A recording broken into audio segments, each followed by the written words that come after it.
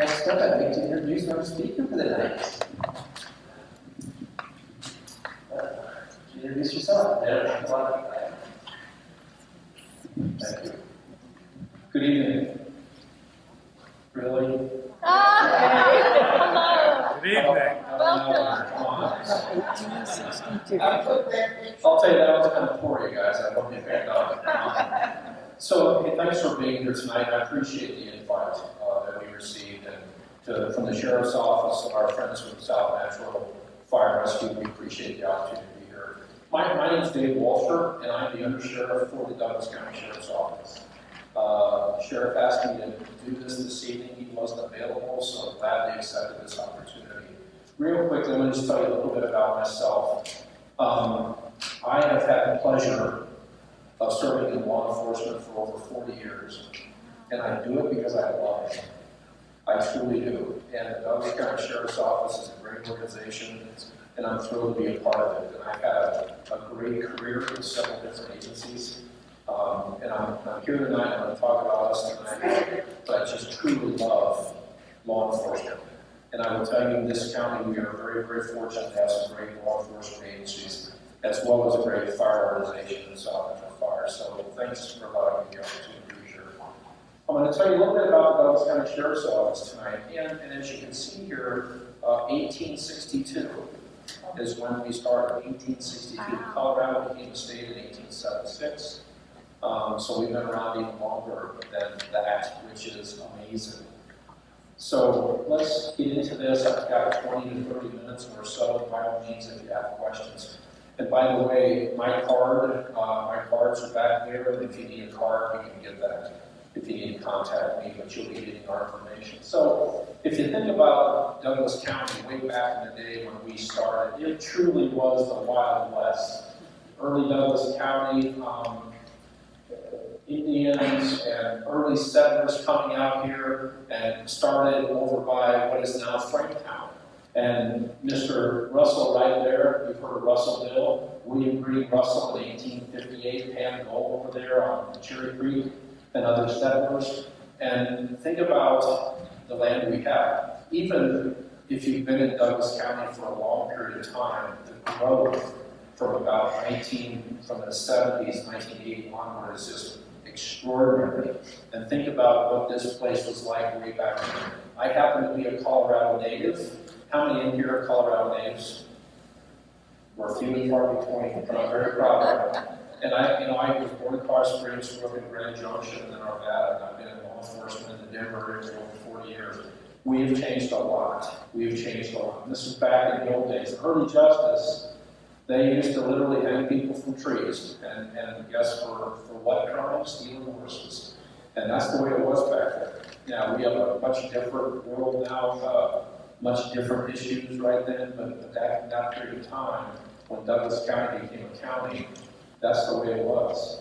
And as a matter of fact, it's tough to read, but that horse thief article on the left there, Jonah, found a guy hanging in a tree, and the crime was he was a horse thief. And that's truly what happened. And they knew sometimes it was unoccupied or occupied, hung at the ends of some of these areas, warning people that you better not come in here and thieve our horses, because otherwise you're going to be wound up in a noose. And that's just the way the world was back then. That is just the way the world was back then. Douglas County Fish created by territorial legislature in 1861. And at the time, it's really interesting now, Colorado, as you probably know, has 64 counties. But at the time, it didn't have a lot of counties. Douglas County, ultimately, way back when, went all the way out to Kansas, all the way out to the border, and included a lot of different counties. And now I'll show you that in a moment, but it's approximately 800 to 900 square miles now, but it used to be a lot larger than that. And I'll tell you about the boundaries of Douglas County, but created back in 1861. We've had about 32 sheriffs, 33 sheriffs right there. Right now, I'll show you a picture of the tail end of this. Your sheriff in this county is Tony Spurlock. Tony has been, what's really interesting about Sheriff Spurlock, he actually has been with the Douglas County Sheriff's Office for over 40 years. Imagine the growth and what he has seen over that career. He actually started as a dispatcher. way back in the day. Now, a little unknown fact, I wish he was here right now. And he and I have been friends for decades. By the way, I've only been with the Douglas County Sheriff's Office for about a year. But like I said, I've worked for 2 other large sheriff's offices, so I understand the sheriff business. I wish the sheriff was here right now, because what I would tell you is that Sheriff Spurlock and I have the same date of birth. Month, day, year. He is 2 hours older than I am. He was born in Denver, and I was born in Colorado Springs, 2 hours apart. Wow. And one more amazing fun fact, this isn't in the slideshow, our mothers had the same name. Unbelievable. Thank God we had different fathers. So, okay, back to business. Sorry about that. In 1864, James Frank Gardner purchases and develops California Ranch just out of Frankstown, which had the first formal courthouse. Of course, now that is Franktown. This area didn't develop. Franktown really was the start of this county as far as some sort of formal government. And right now, that is the map of Douglas County. Now, if you go in the statute, I always find this funny. If you go in the statute, they'll have descriptions of the county line. So if you look on the left side, you may or may not know that. On the left side of this map, the scraggly thing that goes from here down this way, that's the South Platte River, in case you didn't know that. That's the dividing line between Douglas County and Jefferson County. So Douglas County is, think about this, how they describe it in statute. Beginning at the intersection of the center of the South Platte River with the first standard parallel south, thence east on said parallel to the intersection with the eastern boundary of the west half of Range 65 West, then south on the eastern boundary. Wow. That's how they describe Douglas County. But here's our boundaries. The South Platte River there, of course, County Line Road, county line between Arapahoe and Douglas County in the north. On the east side, that is the center of a township. Townships are 6 mile by 6 mile areas, and that's actually down the center of a township. That's Delbert Road, what would be Delbert Road. Down to the bottom is the county line on the south at El Paso County, and then Platte. So that's Douglas County. It is roughly 30 miles along the south. In fact, I think it's not roughly, it is. But then on the bottom, it's about 36 miles east to west, and on the top, obviously not quite as far. But it's roughly 900 square miles in total. So those are the current boundaries, and probably will be for a long time. 1890, Courthouse Building, Castle Rock. Magnificent, $33,000 to build that. You know what that would cost now? It would cost you as taxpayers a lot of money. We're not going to do it. Became political and social hub, Castle Rock, incorporated with a population of 500 people back there. Sheriff at the time, Cole Briscoe. It's kind of a cool name for a sheriff, Cole Briscoe. Law enforcement, 1900. Think about that. The county's only been around for a period of 39 years. Very few deputy sheriffs. And there was nothing proactive that really occurred in law enforcement. Everything was just reactive. Now we have a lot of people. We have almost 600 employees. And a lot of those, not only do we do reactive patrol work, but we are also very proactive in a lot of different areas. So that was back in 1900. And think about 1900 and prohibition. Roy Mason took on the mob.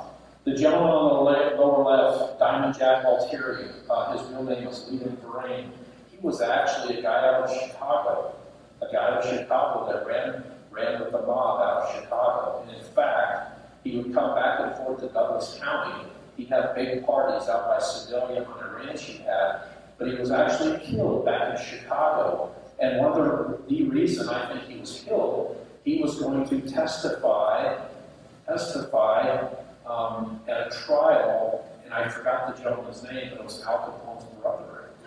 So think about this connection with Chicago out here in Douglas County back in the time 100 years ago. So it's really fascinating, a huge history. By the way, does anybody know where Douglas County got its name? I think I'm right on this. Stephen Arnold Douglas. Stephen Arnold Douglas ran against President Abraham Lincoln in the 1860 election. And Douglas County got its name from Stephen Arnold Douglas. So other famous stories, 1946, 17-year-old Manuel Perez shoots and kills Castle Rock County Marshal, one of very few law enforcement officers in Douglas County being killed on the line of duty. At the B&B Cafe, a bullet hole still remains in the ceiling of the B&B, if you ever get out on the downtown Castle Rock. And then 1960, Adolf Coors III kidnapped. Adolf Coors III lived up in Turkey Creek in Jefferson County. On his way to work one day, a guy named Joseph Corbett was waiting for him and ultimately kidnapped and killed Adolf Coors III. His body was found quite some time later, but Mr. Coors' body was found actually about 12 miles southwest of Sedalia, probably what is now Highways Route 67. But Adolf Coors III, his body was recovered outside of Sedalia. I'm somewhat of a historian when it comes to law enforcement.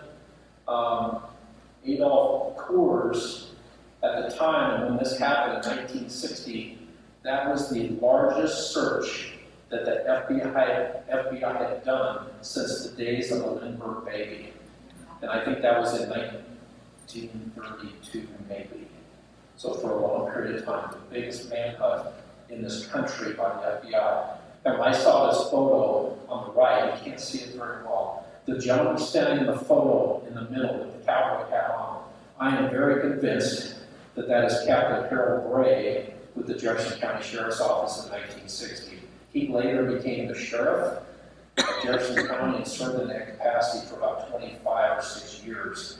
In fact, when I started at the Jefferson County Sheriff's Office, that guy was my sheriff back in the day. So when I saw the photo, I thought, wow, that is cool. Okay, let's skip over it. Well, we've got a little bit more to cover. I know I'm stretched on time here, so let's get into a little bit more modern day here. 1981, enter Highlands Ranch. 40 years ago, that's very hard to believe. I remember when it started. In fact, I have a brother-in-law and sister-in-law that I think bought new in Highlands Ranch back in the day, and they still live in Highlands Ranch. Initially owned and planned by Mission Viejo Company, yes, the same as the California Mission Viejo, but bought and further developed by Shea Homes as a master plan community in 1997. We were very fortunate at the Douglas County Sheriff's Office back in this era that they gave us land to put in a shooting range for law enforcement training. Maybe you're familiar with that. It's off 85, about 4 miles south of 47. And we are very, very fortunate to have that. It's a jewel when it comes to law enforcement training, especially in firearms. And you might not know this, but about 60 agencies train there, about 2,500 cops do their firearms training at that facility. We're so lucky to have it. So we're very thankful that we managed to get that property out there and develop a range. Tough to see, that's population growth. And where it's very flat, that's 1960. And then you can see where it starts to come up, that's 1980, that's when Highlands Ranch started. Look at that explosive growth for about 15 years. And I think everybody in this room, if you've been around a while, I think you probably know that for maybe a decade or more, Douglas County was the fastest growing county in this nation for a long time. And there are roughly 3,067 counties in this nation. So huge population growth over a long period of time. And it's just, I spend a lot more time down here now, obviously working for the Douglas County Sheriff's Office, but when I worked for Jefferson County, way back when, starting in the 80s, every time I come to Douglas County, I'm like, where did that development come from? Just like I do now when I go out Interstate 76 past Brighton, and you just look, where did this happen? What is happening here? It's just amazing our growth. But for years and years, Douglas County grown along with the Sheriff's Office. And Sheriff Spurlock and I reminisce a little bit because he was a Douglas County deputy back in the day, and I was a Jefferson County deputy back in the day. We probably ran into each other once in a while, because I remember, if you know anything about Jefferson County, it's also about the same square mileage, it's larger population, it's very long north to south, about 78 miles, but 16 miles east to west. But I remember on the graveyards, midnight shift in Jefferson County, working between El Rancho, I-70, Evergreen, Conifer, and and down in the Pike National Forest with 2 deputies on the radars. I'm telling you, if you're a cop and your cover car is an hour away, you better work smart. But that's the way it was back then. That's what it was. And we're so different right now, but huge growth in this county. So right now, very interesting. Highlands Ranch chose to stay unincorporated, and there are benefits to that. When you go out and buy a car, what sales tax rate do you pay? I'm sorry, you want to over here. Okay. But it's a lot lower than if you lived in a municipality. And I'll be honest with you, the services you receive from the Douglas County Sheriff's Office is as high a quality as you'll receive in the state. It's a great organization. I'm also biased towards Jefferson County and some other Colorado County. But I will tell you, we are very good at what we do, and the service we give our citizens is extraordinary. So we are very fortunate. We are also very fortunate, when I say we, people in this room, that the crime rate in Douglas County and in Highlands Ranch, it is very low. It is very low. We are very, very lucky, and we intend to keep it that way.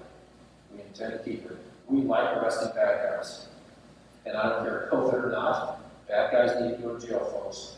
They commit crimes in your county, we want them out of here. So let's make that really clear. But sheriff's office and police departments are different, right? And the biggest thing the biggest difference between a municipality of like size is the fact that we run a jail. Now the jail, I was talking to somebody before the program, the jail is not very sexy. You know, those fancy patrol cars you see out there, they're all painted nice and black, and have Douglas County Sheriff on those, and those folks have great equipment, the computers and the weaponry we have, we need that. But I'll tell you, working in the jail, it's a tough job. And cities, generally, there's exceptions. But cities, that's the huge difference, is we run the county jail. Okay.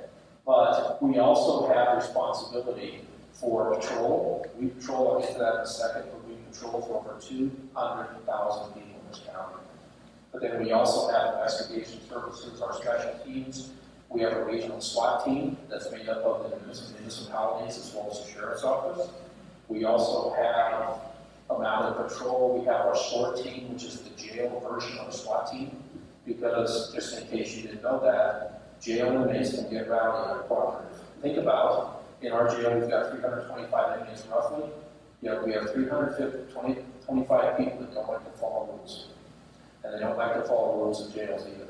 It's a tough place to work. But we also have that. We have hazmat, of course, our Office of the Emergency Management, and the list goes on and on. Like I said, almost 600 employees, and a lot of volunteers, and a lot of volunteers we have. So from a tax perspective, between property taxes and things like that, you do pay money to have the Douglas County Sheriff's Office. But it is much less than you would for a police department. And let me just drive on that point a little bit. One comparison of law enforcement agencies, and it's not a great comparison, but it's a number. Some agencies will compare officers per 1,000 with population. So in other words, Aurora has a rule that Aurora needs 2 officers per 1,000 of their residents. So if they have 380,000 people live there, hence 760 police officers. They're short now because people are leaving Aurora a lot. And one of the reasons is, I'll be honest with you again, one of the reasons they're leaving Aurora, we just hired an Aurora officer 2 weeks ago, is they are not supported by their community. Now, when I wear a uniform in this county, when I walk into a Starbucks in this county, without fail, people will come up to me and say, I appreciate what you do. That's the difference, folks, because I think you appreciate what law enforcement does. I do. Now, do we make mistakes once in a while? The answer is yes. But we're going to be honest with mistakes, we're going to fix mistakes. But on occasion, we do err, but we correct those things. And our folks are highly, highly trained. So Aurora has 2 officers per 1,000. We have just over 1 officer per 1,000. So you're not paying for, of course, we don't need 2 per 1,000. Now, could we use some additional staffing? The answer is yes. But when it comes to our patrol, how we do a patrol, we don't need 2 per 1,000, and you shouldn't have to pay for 2,000 if not needed. If you have a city with no crime, no traffic accidents, no traffic issues, no quality of life issues, you wouldn't need any police officers. You wouldn't need any deputy sheriffs. But the reality is you need a police department because I always say this, that public safety is the most important thing government does. It is. I'm biased, but I think I'm right. So, from us, on the left, that's the Justice Center down in Castle Rock at 4000 Justice Way. That's where the Sheriff's Office is. That's where my office is.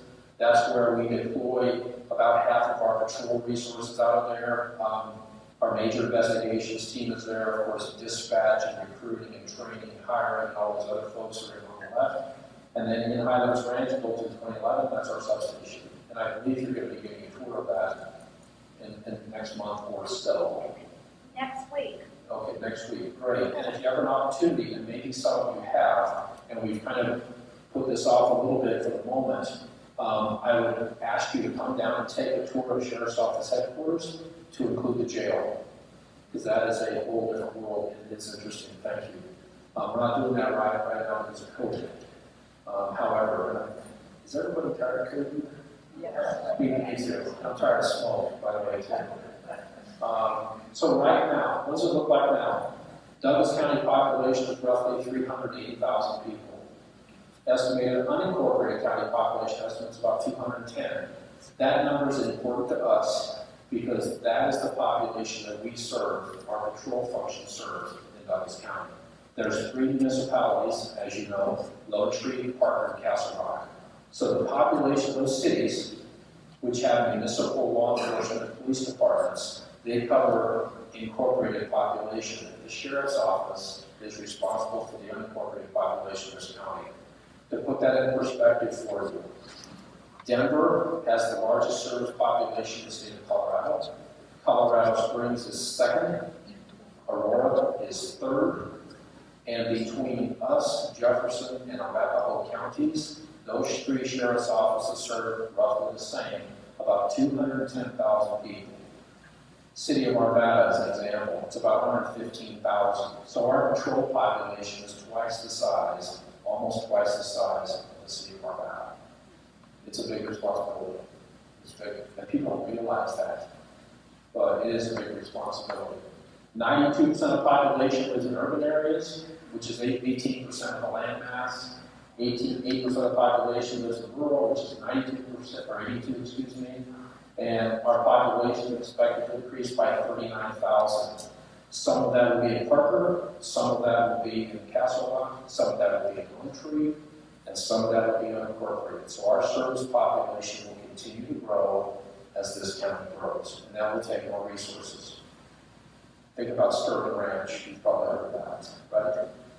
But what do they have, 1,500 homes now, and I think they're going to have 12,000 at some point in the future. That's a huge development.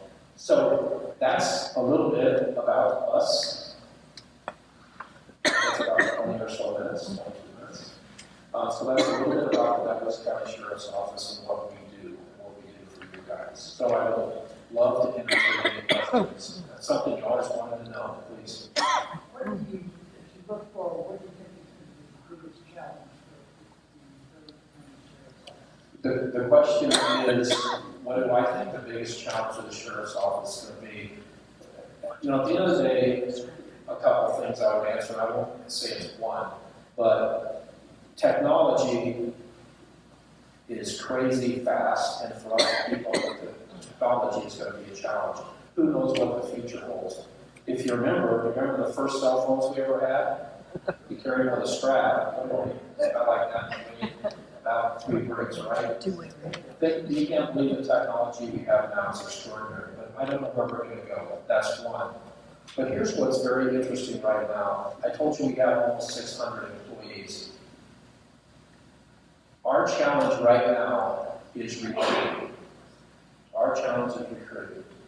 And why is that? Well, here's the reason, folks. Based upon the events of the last couple of years, movements or whatever, do you think law enforcement is attractive to go into law enforcement? Do you think it's attractive right now? Toughest job in America. Toughest job in America. So here's what we're sitting. When I applied way back in the 80s with the Jefferson County Sheriff's Office, I don't know this for sure, but I'll bet you there were 1,000 to 1,500 applicants for about 15 or 20 positions. Okay? There used to be what's called COPS. We used to have a process that would select from many different agencies, and you have 2,000 or 3,000 or 4,000 applicants for maybe 100 positions. We don't see that now. We don't see that now. So, in a few reasons, with everything going on in this nation, and quite honestly, the lack of support for law enforcement in some areas, not here, it's challenging to recruit right now. So we have to make sure that our salary, our benefits, the equipment that we give, the training that we give is absolutely the best possible. And we've been very fortunate. We're not down a lot of deputies now, not like some other agencies are, because we are a good place to work. And we are competitive when it comes to the things I just talked about. So if you look around here, look west, who wouldn't want to work in Douglas County? Right? And we get the benefit of a community that actually supports law enforcement. 2 to 3 weeks ago, there's this, he's not a young man. I'll talk about it right now. I wish he was here. I'd show him off to you. This guy did 4 years with the Shreveport, Louisiana Police Department and 12 years with Aurora, to include being a canine officer for several years. And at the end of the day, he got tired of what was occurring north of us. So we did a background on him, and you got to be careful when you hire what we call laterals from other agencies, because you don't want problems. You want good people. And I personally met with this guy. We did a really thorough background on this guy. And I've been around a long time. I know people in every agency in the metro area. And I checked on this guy. And all I heard about was what a great cop he is. And how he did Aurora, serving the citizens of Aurora. We snagged him. Right? I'm very proud of that. Very proud of that. We've got to keep doing that. We want other agencies best. We don't want their problem employees. And that's the challenge sometimes with battles. But right now, I'll tell you, it's recruiting. Because we're all competing for the same fewer applicants than we did. So it's tough right now. It's very hard. But we're faring okay. Yes? So I saw on your slide that you have mounted police. Where do you utilize those? We have a mounted unit, and I think we have about 10 horses and riders. If you would have went to the Douglas County Fair and parade they had, you would have seen every one of them, to include the big flag. And that horse is gigantic. And Tom Rayford, that rides that horse, is 6'8". And he rides a Clydesdale. I wish you would have seen it. But most of the mounted units is used in search and rescue type operations. A lot of Douglas County, about a third of the county, is in Pike National Forest. And when we have lost hikers and lost folks up there, we work with Douglas County Search and Rescue, and that's when they would be deployed the most. Yeah, good question. Thank you. What other questions? Yes, sir. Could you tell us what maybe the top 3 types of calls are, and is there something that's trending we should know about? Well, I'll tell you what's trending right now, and that's auto theft. Auto theft is going through the roof right now, and we've got a team of investigators that are plainclothes detectives that's all they do is auto theft. And a lot of times what we're seeing when we do special reports, I ask the patrol folks to make sure they include the arrestee's home address, and a lot of the arrestees we see on the auto theft are not in Denver. And if somebody wants to build a wall, I wish they'd build on our county line. So we get a lot of crime from other places in here. In fact, the majority of our jail population is not Douglas County residents. They're from somewhere else that committed crimes here. So trending right now, but let me add another one in that. Literally, before I came here, I was out at Highlands Ranch, just driving around. I went out on a call with some deputies and a sergeant, and it was I don't know this for sure, but I think the person was homeless, and he was causing a little bit of a ruckus, and they're trying to figure out what they're going to do with this young man. So we see more of that transient population, I think, than we ever have. However, the big trend, I will tell you, is all of this right now. Okay. What else? Yes. How much more time do I have? Probably just 1 or 2 more questions. How about 2 more questions? Sure. Castle Rock has their own police department, correct? How does that work? The interface, areas of responsibility between the city police department like Castle Rock and Douglas County Sheriff. Great question. I want to make sure you heard it. How do we interface with the Castle Rock Police Department, I guess? So Castle Rock is surrounded by unincorporated Douglas County. So we surround them just like Parker actually goes up the county line, so it's around Parker, but we do surround Castle Rock. Castle Rock's a smaller agency. The town of Castle Rock is about larger than I thought. They've got about 75,000 residents, and they have about 80 police officers down there in Castle Rock. So, and just so you know, very low crime rate. So, you know, but these do happen, right? So we interface a lot with them. They have people on different task forces that we have, like our financial crimes task force. They have detectives that are embedded in the Douglas County Sheriff's Office that work with us. They also have membership on our county SWAT team, so we do a lot with Castle Rock. At the end of the day, and what's most important though, are calls for service and patrol. So Castle Rock, if they have a major incident, they will let us know, and by all means, we will assist them as necessary. Or if we have a major incident and they need to backfill some of our areas, they can do that.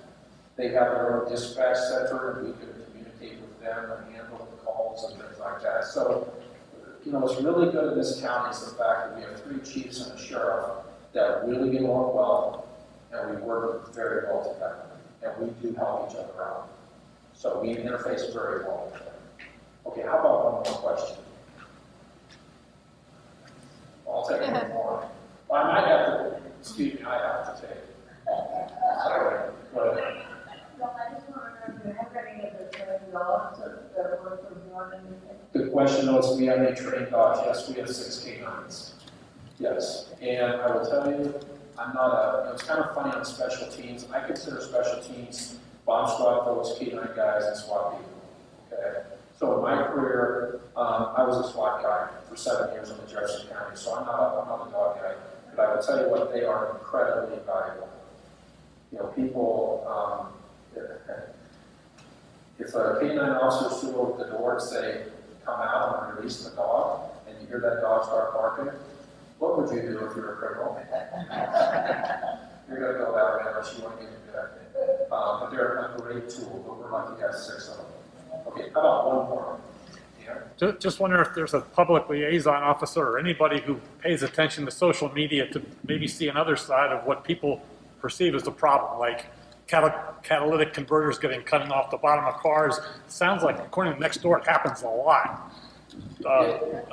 Porch pirates. People roaming the streets, their Nest cameras are picking up people coming up trying their doors. There seems to be an undercurrent of... Right. So we have a public information officer, Coach Highlands. We also have a community resources section. Deputy Brian McKnight is part of that. He's the guy that tries to educate the public on what's occurring out there and kind of what the trends are, and attending homeowners meetings and trying to keep people very well informed. So we try to do all of that. Okay, so lastly, one more questions. Lastly, speaking of Brian McKnight, that's Brian, raise your hand, please. Okay, Deputy Brian McKnight, I had the pleasure to work with Brian when I was in the Arapahoe County Sheriff's Office. And Brian came down to Douglas County about 3.5. Oh, maybe time doesn't fly that fast. 3.5 years ago, but he's in our community resources section. Every year, the Douglas County Sheriff's Office has what's called Citizens Academy. We invite citizens to come in and spend time with us in the evenings and maybe some weekends to learn about what we do. And you get to experience a little bit of patrol, the jail, SWAT team, SWAT team, K9 bomb squad, and really just to teach our citizens about what you have in your sheriff's office. So, Brian, when is that? It starts mid-September, goes through mid-October. Okay. It's every Tuesday and Thursday night from 6 to 9 and one Saturday at 3. Right. All the information is right here on these handouts. Brian's got that back there, and if you have any level of interest in the Douglas County Sheriff's Office, or quite honestly, interest in law enforcement in general, please see Brian. It is well worth your time, and really get to know us quite well, and we would appreciate it. We'd love to have a full group, so we'd appreciate it if you're available. We know if you have to miss a class here and there, we understand that. You're busy. But if you can, I would love to see you do that. So, Okay, well, I think, it's really hard. Police and fire sometimes we like to joke with each other. And if you think I like turning into Michael with a bunch of fire guys, it's okay, I got one over. You don't have to turn it over. But, okay, all right. Well, hey, you guys, thank you very much.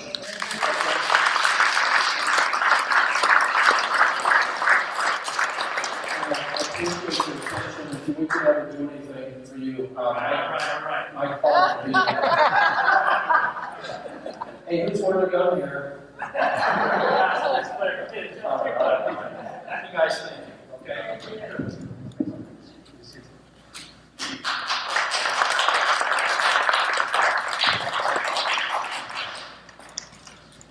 Thank you, sir. My name is Einar. I'm a risk reduction specialist with South Metro Fire Rescue. That means I get to teach people how to be safe. In a lot of ways, that's right, I'm supposed to be over here, that's right. I hate rules. I'm a big rule guy. My position is much like Deputy McKnight's position. Except unlike Douglas County Sheriff's Office, there's actually 5 of me.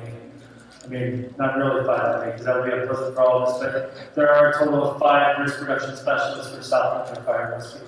We teach fire safety, disaster preparedness, injury prevention, and because he threw down, Undersheriff Walcher threw down, I'm also one of the coordinators for the South Metro Fire Rescue Citizens Academy.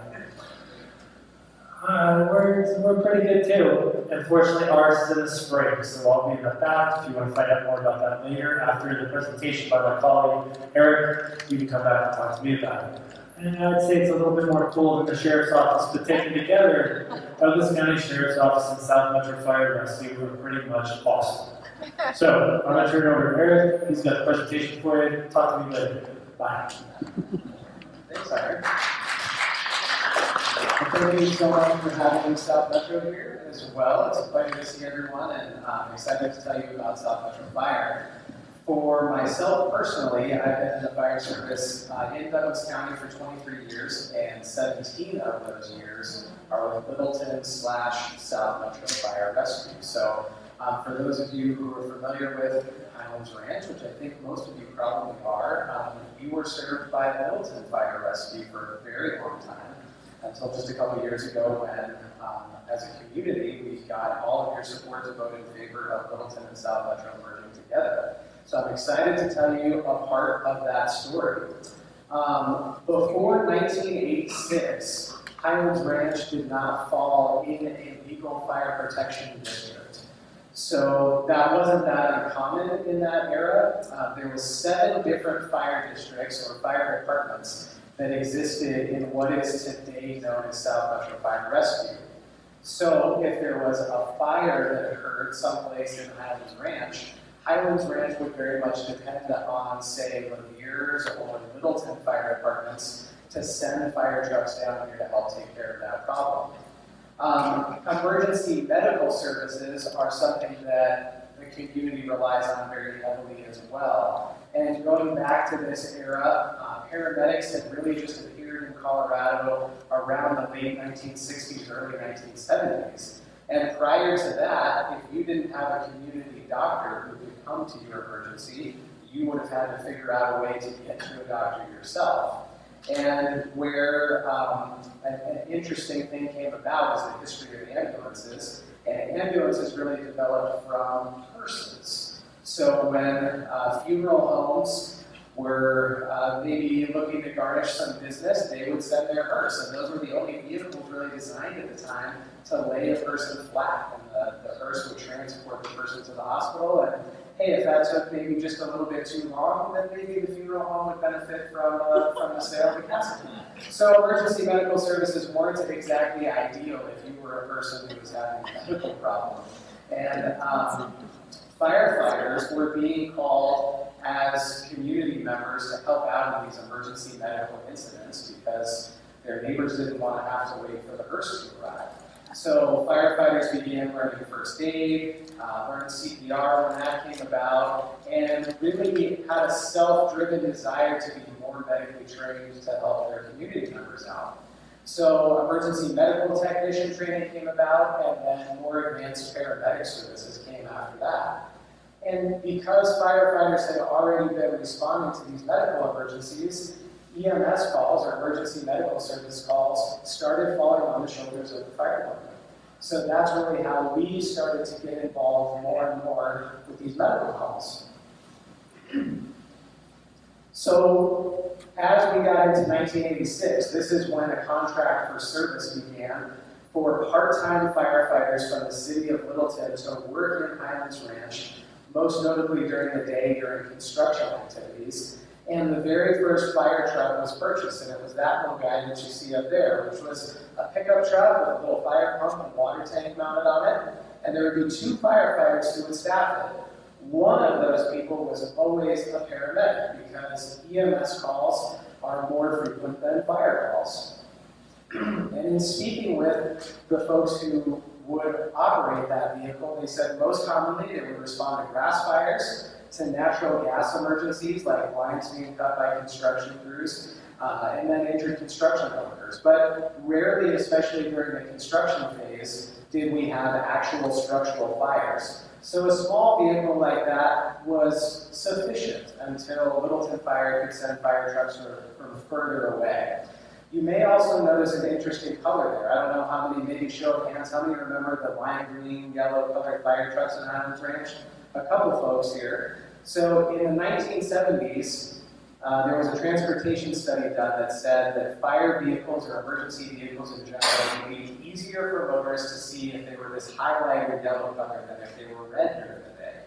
So some fire departments bought onto that and started purchasing yellow fire trucks. And since Highlands Ranch was contracting with Littleton, and Littleton was purchasing yellow fire trucks at the time, that was why that truck was originally painted that color. So it looks a little bit different than the trucks that you see now, and it ended up being repainted red later on down the road because the fire service is full of tradition, and there's only so long that we could all deal with yellow trucks, and we have to go back to red. We have to take pride in that.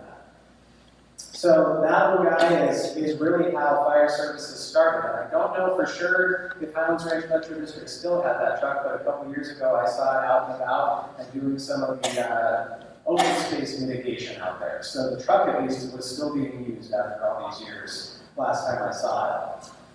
So when those firefighters would come to work, they were in this little trailer village, and that was a makeshift fire station during the day. We had security, the sheriff's office could be there was a clinic, and you can see an ambulance in the background. And that was an ambulance service company. It was one of several private ambulance companies that served the Highlands Ranch area over the years. And this was before the fire department really got into the ambulance business of taking people to the hospital. So firefighters would provide the initial emergency medical care, and then they would wait for a private ambulance company to get on scene and either take that person to the hospital, or perhaps, as this photo were to suggest, a really sick or injured person was brought to the clinic, and then Flight for Life came in to transport that person to the hospital in Denver. So especially in this time in the 80s, hospital care was a little bit further away than it is today, but we have such great facilities not only in Highlands Ranch, but certainly surrounding Highlands Ranch. So in 1987, fire station number 17, which is the first fire station to be built in Highlands Ranch, was constructed. So that's the station by Highlands Ranch High School, right in University and Wildcat Reserve Parkway. And at the time, Littleton Fire Department hired 10 additional staff members to help boost the staffing numbers to be able to staff that fire station. So a crew of 3 firefighters were always on duty 24 hours a day, and a minimum of one of those individuals was always a paramedic, again with a lot of focus on that emergency medical care. So at the time, one fire station was sufficient based off of the call volume for the area, but certainly if there was a major emergency that occurred, they had to wait quite a while for additional help to get down here and help out. So the trend for red fire engines, we can thank Highlands Ranch for going in the right direction on that one.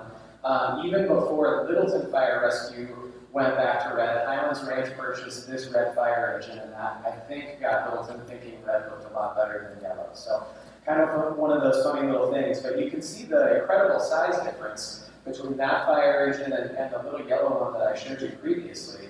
And this fire engine was truly designed for structural firefighting. It carried a lot more water, had the ability to pump over 1,000 gallons of water per minute on things like house fires or building fires that occurred, and at the same time was able to meet the needs for emergency medical response. So the first really big structure fire that I've been able to find in the Highlands Ranch archives was this one, and it was February of 1983, and that's the Bluffs Apartments that are at 600 West County Line Road. Thankfully, that fire occurred during the construction phase of that project, so there weren't any residents who were actually displaced, but there were a couple of firefighters who were injured in that fire, unfortunately. And that kind of just started the upward trend of structural fires happening in Highlands Ranch. And just like any community, the more homes we have, the more residents we have, the greater the possibility that fires are going to occur. So South Metro responds to several residential, whether that's single family or multi-family house fires every year in Highlands Ranch. The most recent one was just a couple hours ago, not far from here, right across the street from the post office at Quebec and Lincoln.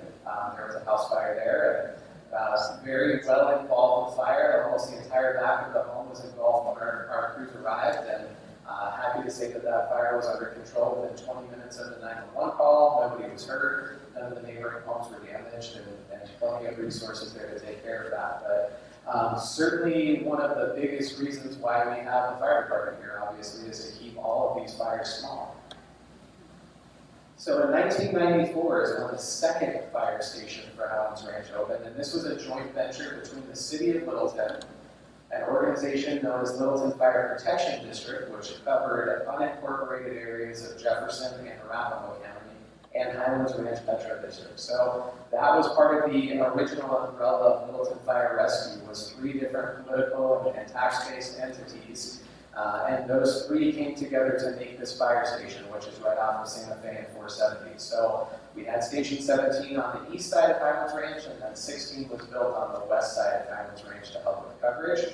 And at the time, the fire truck that was put in service there was called a Telesport. So it is equipped with a 65-foot aerial ladder on the top. So that was the first ladder apparatus that Highlands Ranch had. And the benefit of that truck is that it can put a ladder 65 feet in the air to spray water from up above, and it can also be used for rescue situations. So if we have to put an injured person in a basket and lift them out of the space to get them to safety, this truck is designed for that as well. So into the early 90s, call volume continued to increase, and the staffing model of just 2 fire stations, one on east and one on west in Highlands Ranch, just really wasn't that sufficient anymore. So while this map is a little hard to see, this was Littleton Fire Department at the time. You can see 17 on the lower right side of the map and 16 lit in white on the west side of Highlands Ranch. Those other fire stations further north just took a long time to get here, and that's if they were even available. So one of the challenges that we even have today is trying to figure out how many simultaneous calls are occurring in the same fire station area, and that helps us determine where we need more resources and helps us determine our staffing model. So you can see in this one, if 17 or 16 had something going on, and there was something happening in Highlands Ranch after that, it was going to take a long time, and we're hoping at that point that these resources further north all the way to Dry Creek or even Arapahoe Road would be available to drive down here. So the decision was made to build fire station number 18. So that opened in 1998. And this was at a time when Littleton Fire Rescue was doing more with emergency medical transport. So when this fire station opened, it had a fire engine and it had a medic unit. So there was a paramedic ambulance there as well as a paramedic fire engine that helped better serve the area. This fire station today actually houses the ladder truck for Highlands Ranch because it's right on Broadway and just more of a centrally located access area for that specialized piece of equipment. And I'll get into some of the equipment more here as we go on. So the fire department medic units, as I said, emergency medical care really started falling on the shoulders of firefighters because community members were calling their firefighter neighbors for help, and it just evolved from there. So at least at South Metro and when Littleton Fire Rescue served here, our ambulances aren't just EMTs and paramedics, they are also firefighters, so they can do both jobs when they arrive on the scene of an emergency.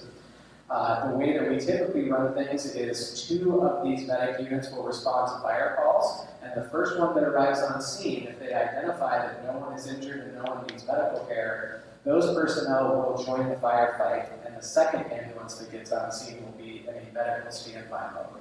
So those crew members, unlike many urban areas, like say Denver paramedics or Falcon ambulance that covers the city of Aurora, ours are doing everything from emergency medical services to firefighting. Wildland firefighting is also a major issue, and I'm sure for those of you here, and we've been already talking about the smoke in the air that's coming from California, we've definitely had smoke in the air from closer to home, including areas of Highlands Ranch. So in 2001, Littleton Fire Rescue purchased the first wildland specialized vehicle for Highlands Ranch, and then just a couple years later purchased a second one to help cover Highlands Ranch as well. And that was because we could see the issue with wildland-urban interface fires and the threat to the community. So a single house fire or apartment fire is bad enough because it can damage the home that's involved and certainly threaten the ones next door. But when we start talking about wildland fires, we might be threatening an entire street, could be an entire neighborhood or an entire community that might need to be evacuated and homes threatened there. So that's a serious risk and one of the biggest ones that we're concerned about. And really, wildland team for Littleton Fire Rescue got boosted up there in 2001. Firefighters were trained at national levels and deployed nationally to wildland fires all over. And in fact, our firefighters are still doing that today, and we've had firefighters in and out of California, Montana, and Nevada so far this year, and that's a regular thing for us that will help other areas. So it was good timing in 2001 to make that plan, because in 2003 is when the Cherokee Ranch fire occurred. Does anybody remember the Cherokee Ranch fire? When that happened, there was a lot going on the Colorado Front Range that day, a couple of major fires. One of them was up in Boulder, it was called the Overland Fire. So that had got a lot of attention, and a lot of people in southern Douglas County started to see smoke from Cherokee Ranch and confused it as perhaps the fire in Boulder County. But this one was a lot closer to home. So what's in now the backcountry wilderness area, not far from the law enforcement training facility, is where that fire started.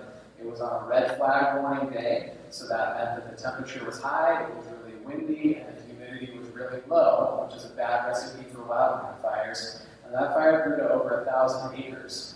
Thankfully, the way that the wind was blowing that day, it looked really, really dangerous from Highlands Ranch, but the homes that were threatened were in the Angles Gate that day.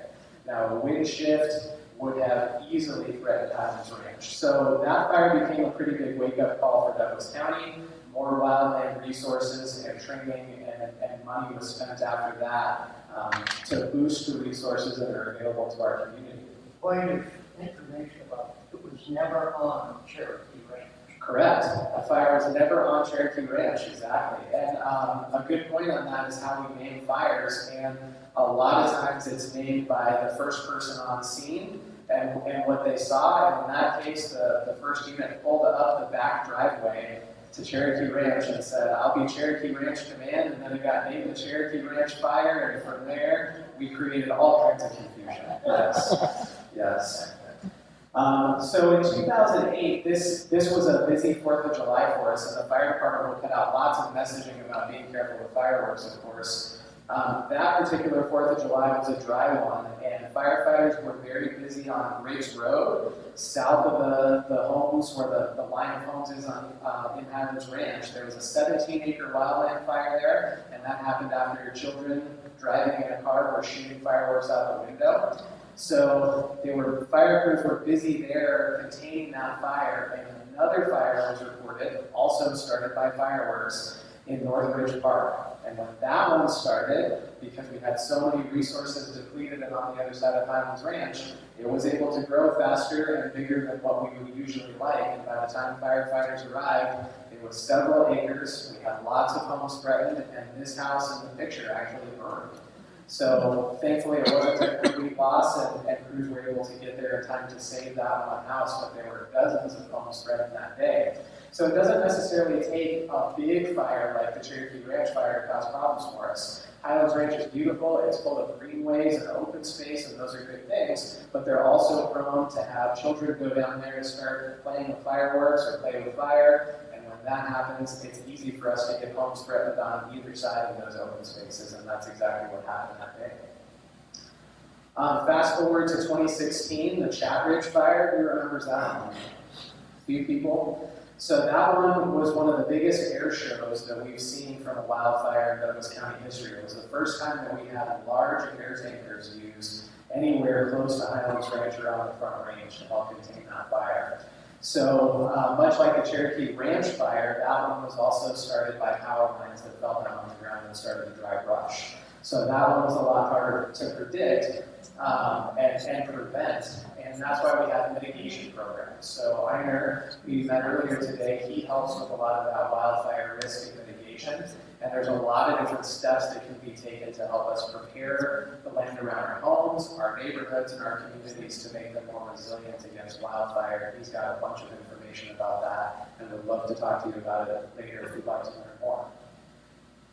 So in 2019, January 1st, 2019 is when Littleton Fire Rescue officially became South Metro. And Littleton's history dates all the way back to 1890. So we're really proud to have that organization a part of South Metro's history. There's a lot of deep roots in Littleton and Highlands Ranch there. But this was a great step forward in community service. The best service that we could possibly give was coming together as local agencies. And this was the 7th merger to occur in the South Metro area to make South Metro what it is today over the years with all these different fire departments. And I'll show you a map here pretty quick about the resources that we have available. So the other really sad thing, though, that has happened, and this happened not long after the merger, was the STEM school shooting, and this is the 3rd school shooting that South Metro and Littleton firefighters have responded to, the first being Columbine and then the Arapahoe High School shooting. So a lot of our emergency responders were no stranger to this. In fact, a lot of the people who were at the STEM school shooting were at both of those other school shootings previously.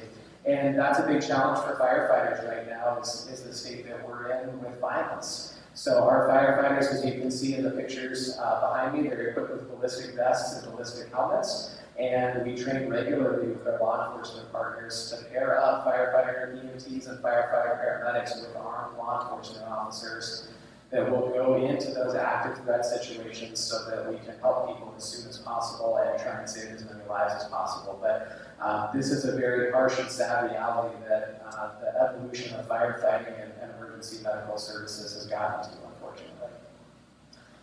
Back to the fire realm, so just last year, the Southridge 2 fire, we're really creative with naming, aren't we? So this one started pretty much exactly where the first Southridge fire started, exactly the same way, by a power line that dropped into the dry grass on a windy day and carried the fire. So this one was twice as big as the Southridge fire. We didn't predict that when we named it. We didn't want it to grow this big, but we're happy to say that it didn't actually damage any homes this time, although it was very threatening and backcountry had to get under an evacuation order again. And another very large response from our air resources to help contain this fire. So it's something that perhaps we don't think about maybe enough until we start to see smoke in the air, but that wildland fire conversation is definitely a good one to have with Einar, so you know that you're prepared as an individual if that evacuation order comes. Maybe making sure that you'll get the evacuation order on your phones or your devices when they come, and what to do after that. And then our brand new fire station. So the 4th fire station to be built in Highlands Ranch is station number 20, which I'm excited to hear that you're going to be getting to tour that next week. That fire station opened earlier this year, right on Wildcat Reserve Parkway across from Mount Vista High School. And this just helps us better cover Highlands Ranch and the amount of emergencies that we're seeing. Fire Station 17, the very first one built here in 1987, when it was built, was kind of like Little House on the Prairie. It was out here by itself and there wasn't much going on. And now it's one of our busiest fire stations in the district. So that's why we have to add more resources to be able to help you all if an emergency occurs.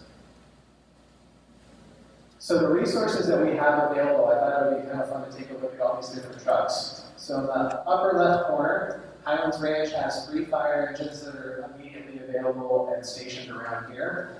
Those engines, depending on the make and model and the year it was purchased, they'll carry anywhere between 500 and 750 gallons of water on the truck that they can use to fight fire before they have to tap into a fire hydrant. They're staffed with a minimum of 3 firefighters, but sometimes 4. And the staffing goal of South Metro is to always have 4 firefighters on all of our trucks, at least on all of our engines and ladder trucks.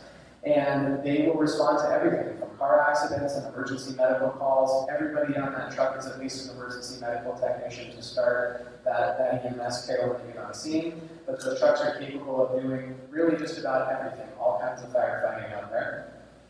Moving over one, we've got one brush truck, so a small pickup truck chassis that's designed to go either off-road or drive the trail system in Highlands Range to access grass fires and wildland fires quickly. To the right of that is what we call a brush engine, and it's kind of a cross between a fire engine and a brush truck. Again, we're so creative with naming, aren't we? We call it a brush engine because it does both things. So that truck is designed for wildland urban interface firefighting. So those wildland fires we have, this can do the job of fighting a house fire, it can go off roads and fight the grass fire part of things. And this is actually the first up vehicle to deploy out of state for wildland fires. So it was actually in California for a couple weeks, but don't worry about that because we've got a spare one that will go to Station 20. So the firefighters still have a truck that's capable of fighting fires here in case something happened back home. But that truck, brand new this year, has already been to California a couple times to help out with fires there. The bottom left corner, one of our busiest assets are medic units, and there's 3 medic units that are stationed in Highlands Ranch, with the ability to have a 4th at that brand new fire station if call volume rises to the level where we need a 4th. So we're constantly watching those call volume levels to determine if we need a 4th medic unit or not. Right now we don't, but it's possible that we could in the future. In the middle on the bottom is Tower 18. So that truck actually has a 100-foot aerial ladder on top of it and a big platform on the front that can carry 4 firefighters. It can hoist victims or rescue people from roofs or upper levels of buildings. And it also kind of acts like a rescue truck in the sense that it has vehicle extrication equipment and specialized equipment to help rescue people who might be trapped in or on or under things and get those rescue efforts started. So that one is in the middle of Highlands Ranch. And then the bottom right is one of our hazardous materials trucks. So this one was actually funded with a federal grant. And it supports South Metro's hazmat team. They'll respond to things like chemical spills or gas leaks, or if the worst ever happened and there was a chemical or biological or radiological attack somewhere in South Metro's district or along the Front Range, our hazardous materials technicians would respond with this vehicle to help people that are hurt in that event. Some of the other resources, we have a battalion chief, so a supervisor who is in charge of this geographic area. We also have a safety officer. That person is a lieutenant or a captain, and their job is mostly to keep our firefighters safe. So when our firefighters or paramedics arrive on scene of an emergency, a lot of times they're very task saturated and focused on the firefighting effort or the rescue effort, but there's not anybody that's really looking after their safety and seeing the big picture. So that's why South Metro has safety officers on duty every day to make sure that everything is going the right way and we're keeping our own people out of harm's way. On the upper right is one of our dive rescue trucks. South Metro has 2 of those. This one is stationed at Firehouse 16 near Santa Fe and 470. So the South Platte River and Chatfield State Park are 2 of its most common response areas, but occasionally we'll get dogs that will fall through the ice at some of the ponds in Highlands Ranch. Every fire engine and Tower 18 are staffed with firefighters who are trained in ice rescue, and they have dry suits, so they can start that rescue operation. But the dive rescue truck is responding with rescue divers. So if they actually have to do a subsurface water rescue, they have that ability. And then on the bottom left, we've got an off-road utility truck. So the trail system here in Highlands Range, especially in the backcountry wilderness area, can be pretty rough. And we'll have mountain bikers or hikers who get injured, suffer medical conditions back there, and our firefighters still have to get to them. So we've got the 4x4 pickup truck that helps, and then it actually tows a little ATV, and that ATV can transport an injured person on it as well. So lots of different tools in our toolbox to handle the all-hazard emergency environment that we have here. So those resources fall into South Metro's big fire district. So South Metro protects 300 square miles, portions of Arapahoe, Douglas, and Jefferson County, and multiple cities within them. Our population is roughly 540,000 residents in South Metro's district, and we cover this area with 30 fire stations. So resource-wise, we're the second biggest fire department in the state of Colorado, sitting between Denver at number 1 and Colorado Springs at number 3. So a pretty big area, lots of different resources, lots of personnel available, and our dispatchers are fantastic, and they move these resources around kind of like pieces on a chessboard. Wherever strategically we need people, our dispatchers will see that there's a vacancy of fire trucks or ambulances and move them wherever they're needed to be. So it's a very, very robust system, and we couldn't be happier to be able to serve the citizens of Highlands Ranch with all of these resources available to you. Some of the things now into the future, that was part of the question here, what we do. So the best thing that we can do is to prevent an emergency from happening, and that's why we have staff like Einar in the back of the room here for injury prevention, fire prevention, you name it. We try to do whatever we can to help you be as safe as possible at home, where you work, and prevent emergencies from happening. And if an emergency does happen, we want to make sure that you're prepared to dial 911 and take whatever steps need to be done to help resolve that emergency while the fire department is responding. We try and be the best that we can possibly be from an all-hazard perspective. You can kind of get a sense from those different fire trucks and pieces of apparatus that I described how vastly different the emergencies are that occur every day, and there's a lot of different ones. You can see statistically over here on the right, emergency medical service calls make up 65% of the calls that we respond to. So by far, most of what we're doing is medical related. From there, fires actually make up very little of that. Only 2% of the call volume is fires, but those are very newsworthy events usually. They're usually big deal things that are destroying someone's property, or there's a wildland fire. So there's both sides of that. Public assist calls make up 16%. That's things like people who need help changing batteries on their smoke alarms. Maybe they've locked their kid or their dog in their car. Maybe they called in baby geese that are stuck in a storm drain. And really, we respond to those calls not only because it's just the right thing to do, because we're part of the community and we want to help you all, but because it's also part of that risk reduction. We want to make sure if your smoke alarm goes off that you get batteries put in it so that it'll work tonight in case there's a fire. And when somebody calls in and says there's maybe geese in a storm drain, we're not animal control, but we know if we don't come and help out that somebody's going to probably go down in that storm drain and maybe find themselves in trouble. So we'd rather have our firefighters with the right tools and equipment to do that and make sure that it's safe. So public service or public assist calls vary widely, but the goal of that is still mostly just risk reduction. Alarm calls are about 10% of what we do, and that number has dropped dramatically because we've got a great fire marshal's office to make sure that all of our businesses are doing what they need to do to make sure their alarm systems are functioning properly. So the bulk of those are fire alarms, but we also get carbon monoxide alarms that go off, and then medical alarms as well. So if you have a medical alarm with fall detection or a pendant where you can trigger it to ask for an ambulance to come, that's the type of calls that we respond to with those. And then the other is sort of just a catch-all. So a lot of those can be out-of-district responses where we help other agencies. But it gives you a sense of the call volume, and it was just shy of 40,000 calls in 2020. So a pretty busy fire department. We always are using data and analytics to determine what happens next. Do we add more ambulances, more fire trucks? Do we need to move fire stations because maybe historically they weren't built in the right place? Those are things that we're constantly looking at. And then moving into the future, just maintaining what we have right now. So you have a fire district that's considered an ISO class 1, meaning we have the best fire insurance rating possible from the fire department. From the standpoint of private insurance agencies. So if you tell your insurance agent that your fire department's ISO class 1, and we've got a letter on our website to prove that we are, it'll give you the lowest insurance rating possible, so that's a good thing.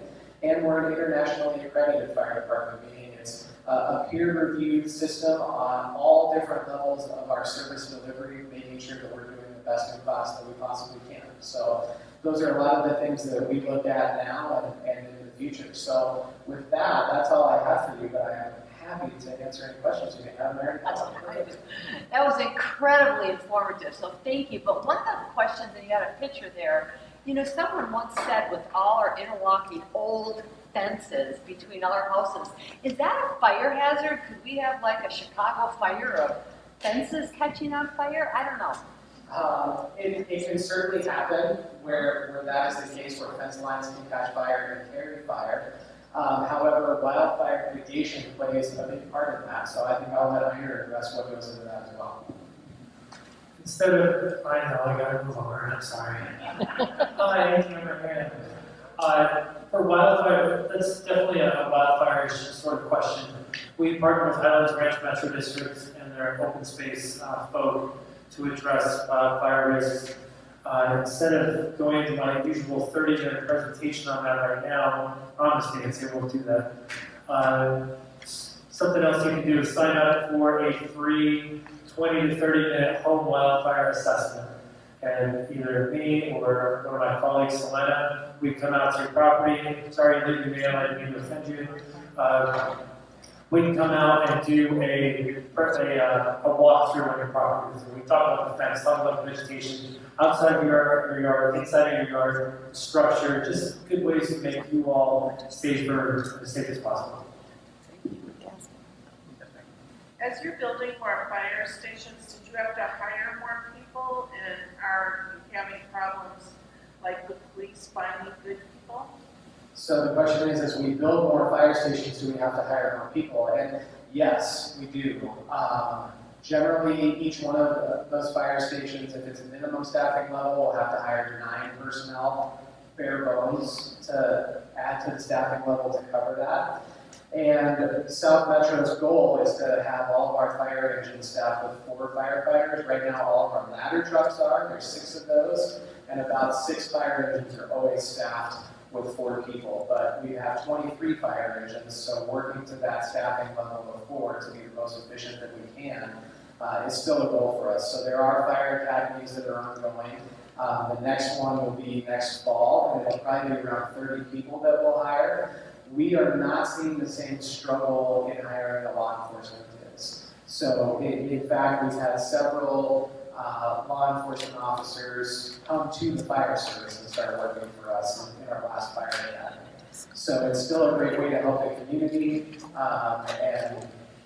and so a lot of the police officers are coming to this to do that. But we're very thankful, especially in South Metro. We have personnel that we have hired from literally across the nation. It's a very desirable fire department to work at, and I'm thankful that our reputation is as high as it is, that firefighters from literally all points of the country, and even interested candidates from across the world are seeking South Metro as an employer. Wow.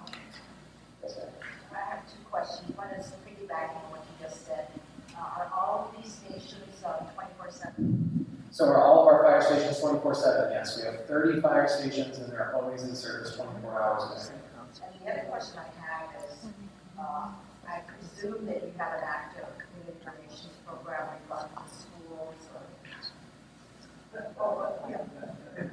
Yes, so community relations is twofold. Einar is one of our risk reduction specialists, and there's 5 risk reduction specialists who kind of tailor what they do geographically in the fire district.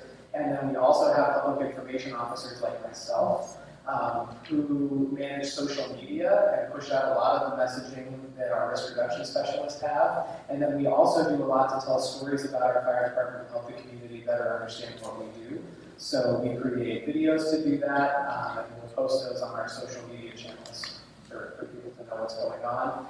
Breaking news in the community is also a big part of our job. So on Twitter is generally where we share right away when things are happening, like fires, and then we help get the message to our news media outlets on things like evacuations or whatever breaking news information they need. Any other questions? Yes, sir. The picture of the 4-inch water pump, where's that station? Which one? I'm sorry. You had the photograph of the 4-inch water pump. Oh, the water pump. Yeah, so Proper fire department. yeah, the question is where is that stationed? And it changes every day, actually. So those resources, those heavy air tankers are contracted through the U.S. Forest Service, and the U.S. Forest Service will control where they are based on severity in the country. So right now, the bulk of those are in the Northwest, so Northern California, Montana, Nevada, Idaho. Those areas are seeing the most fire growth right now. The state of Colorado contracts 2 smaller aircraft that look more like crop dusters, and they'll be stationed strategically around the state as the state sees fit, depending on fire danger. And then Douglas County, more closer to home, will contract with a helicopter, and it's 2 different 90-day contracts, one that starts June 1st and then one that comes back in, Ryan, do you know, is it October 1st? You know, I haven't heard for a year, so I can't guarantee what those dates are now. So we typically have an early summer and a fall contract period, 90 days each, where there's a helicopter that's actually stationed right off of Titan Road, and it's a part of our initial response to wildland fires. So the County Office of Emergency Management funds that helicopter, and the contract can be extended depending on what the weather's doing. This year, because we've had so much recent rainfall, the contract was allowed to expire after the first 90 days, and we're in that window right now where we don't have a dedicated helicopter, but it'll come back on here in just a few weeks as we start going into the fall, and that's where we see some of our wildfire risk. But the Douglas County Office of Emergency Management has contracts, basically they're called when needed, with all of these aviation resources. So we can either ask for the ones from the state and or ask for the ones from the U.S. Forest Service. And it's basically on a first come, first served priority basis. So the Chat Ridge and the Chat Ridge 2 fire, for example, when Douglas County picks up the phone and calls the Forest Service and says, we've got this fast moving fire, these are our weather conditions, and we have 800 homes immediately threatened, we get the resources really, really fast. But they have to balance that because there could be many fires occurring, and so it sort of depends on the day where those planes are and how fast we can get them. And you know, if a fire happened at 7 o'clock at night, we may not be able to see those air tankers until the next day because of nightfall and wherever they might be flying from. So Colorado is working very hard to get more air resources. In fact, the Department of Fire Prevention and Control just recently announced a new Firehawk helicopter that will be available for the state. So we keep bolstering those resources, which is a great thing, but it's hard to predict where and when exactly they'll be available. Any other questions? I have a question. So with the new Station 20 that opened, why is the driveway curved instead of going straight out of Wildcat? Yeah, so that's a good question. The site was moved to this location. It was going to be up off of Summit View.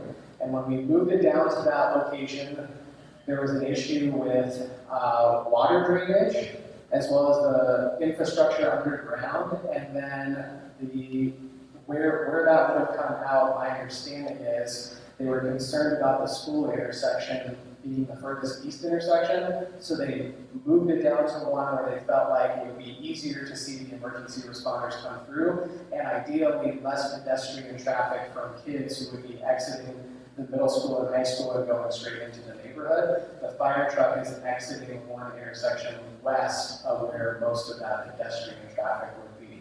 So the idea being that hopefully there's less kids or adults or dogs or you name it present when the fire engine leaves the station. And both of those traffic lights are actually controlled either with a button in the fire station that the firefighters can hit that will turn Wildcat Reserve Parkway red and allow the fire truck to exit. Or if they don't hit it, the vehicle is equipped with a system that's called an Opticom, and it will pick up its GPS location, and as it goes down the driveway, it will turn those lights red. And then anywhere else that fire engine is facing with its emergency lights on, if it has that system, the traffic lights will always turn green in the direction that the fire truck is traveling. So there's a couple different methods of traffic control there, but with the ultimate goal of everything is stopped from pedestrians and car traffic on Wildcat to allow the fire truck to leave safely. Okay, it seemed like it would take another 10 or 15 seconds to get out the curved driveway versus if you would just move the doors down to align with the stoplight. Yeah, it certainly could add another couple seconds to that response time versus a straight out. And I can't give you an exact on that one, but I know that the folks that are way smarter than me when it comes to this engineering decided that that was the best way to go. Any other questions? I know. No, we don't have Dalmatians. Yes, we still rescue cats. Alright. You take turns for me. The firefighters do take turns cooking. Yes, unless they're really bad at cooking. And we've got some that are really good at cooking. So if we can convince them to do it all the time, it's going to be bad. Yeah. Did I hear another question? No. Okay. Thank you.